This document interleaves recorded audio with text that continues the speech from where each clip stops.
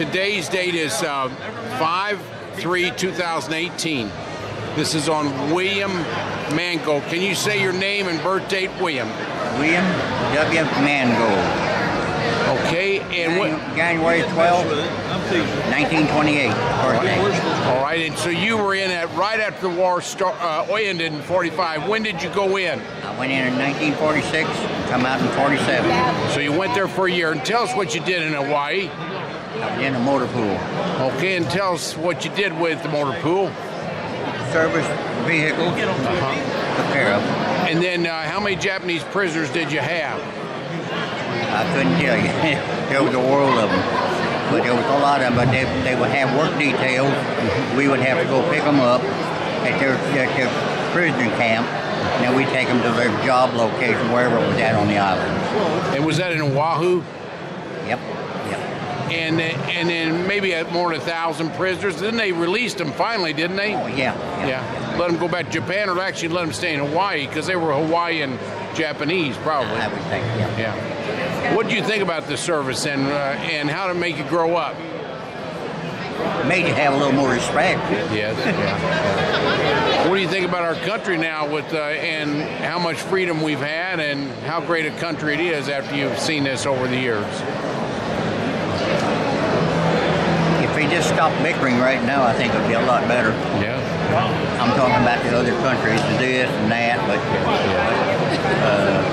between us and them, I sometimes think we try to do too much for the other ones. Yeah. Maybe be a little bit more independent. Were you scared when you were a kid during high school? World War II was happening. Were you scared we were going to lose that at all to the Japanese or to the Germans, or are you pretty confident we were going to win that? No, I knew we were going to win it. Did you lose any friends, older friends in high school, or from high school, or from neighbors that you lost in the war? Yeah.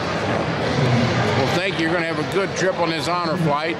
You'll love this. You'll see all kinds of memorabilia. Your son and you, Bill, both love it. Thank you. Bill, can you give us any thoughts about this? Is Bill Mangold Jr. Well, he's the son. Anything about you think about what this has done for your father, World War II, and right at the tail end, and how he's told you about some things of World War II and how great our country is because of that? Yes, I'm very honored to be his son because he did go to the service, and I think he had to grow up a lot at that time when he was 18 years of age. And while he was over there, I was born. So I was almost a year old before he got to see me. So I'm sure he was, I don't know if he was excited or not, to tell you the truth. Well, it's a pretty big deal. I went to war and I had one in the oven and one was only a year old, and you miss them an awful lot. I'll tell you that, and you think you may not come back sometimes, and it really makes the heart go fonder. So you might not think he missed you, but he missed you a lot.